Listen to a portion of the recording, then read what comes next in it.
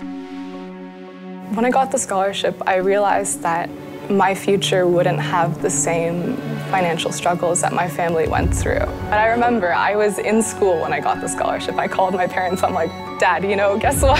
He was at work at the time, but I think it was worth telling him immediately. So the scholarship was this great surge of financial assistance that actually enabled me to come to McGill, which using my own personal financial resources wouldn't have been possible. At the moment that I received the scholarship, there's two things that happened. The first one was realizing that I'm going to McGill. I'm going to study bioengineering, and this is happening.